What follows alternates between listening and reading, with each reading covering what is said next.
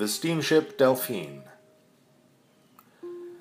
Commissioned by Horace Dodge, the car magnate, and equipped with quadruple-expansion steam reciprocating engines of his own design, Delphine was launched at the Great Lakes Engineering Works in Detroit, Michigan in 1921, sadly 4 months after her owner's death. The largest American yacht of her day, Delphine was enjoyed by the Dodge family until the Second World War, when she was requisitioned by the US Navy and renamed USS Dauntless. Although she never saw combat, she hosted meetings of the Allied powers, including Roosevelt, Churchill, Truman, and Molotov.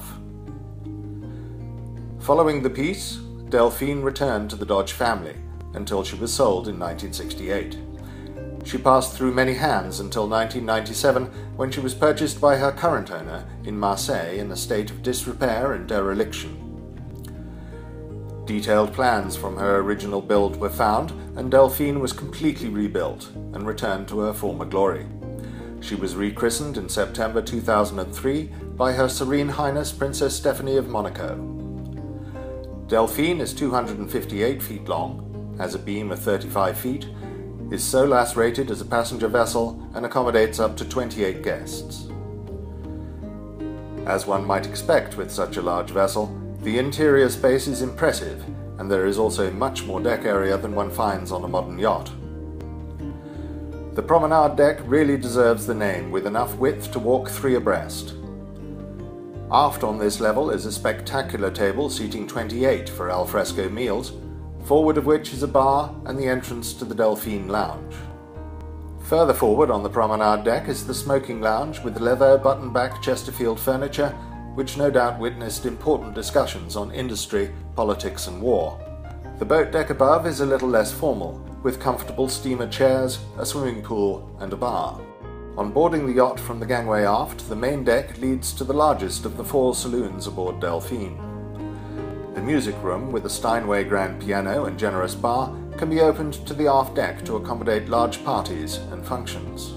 The formal dining saloon, forward on the main deck, is an exact replica of the original, from the Tiffany-designed dome in the center of the ceiling to the 3 large and 2 smaller dining tables, custom carpeting, and intricate paneling. The accommodations aboard Delphine are extensive and luxurious.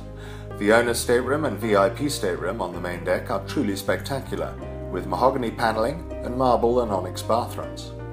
The other staterooms are predominantly aft on the deck below, reached by a staircase from the lobby. Opening off a central corridor, these staterooms, with ensuite bathrooms, are very much like one would expect to find in a luxury hotel. In a luxury hotel, one would also expect to find more than reception rooms and bedrooms.